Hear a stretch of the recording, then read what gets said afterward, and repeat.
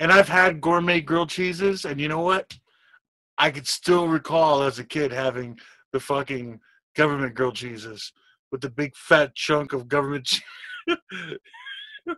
We call that government cheese on it, we call that Gubment cheese. government cheese, big old Yeah. thick ass pieces. Yeah, but why did you have a thick ass piece? Why? Because you fucking had to cut a big thick ass piece off that shit. Exactly, because you had to cut that shit because it came in a big Big motherfucking old rock. block.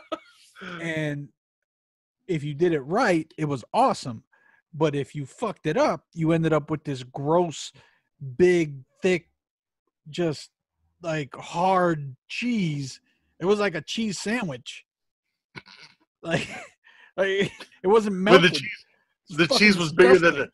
the cheese was better than the two pieces of bread that were holding it. Yeah, I mean, you're a kid and you're cutting it. You're probably like, yeah, I'm gonna make me an extra fucking cheesy grilled cheese. And then you finish and it's like, ugh, this sucks.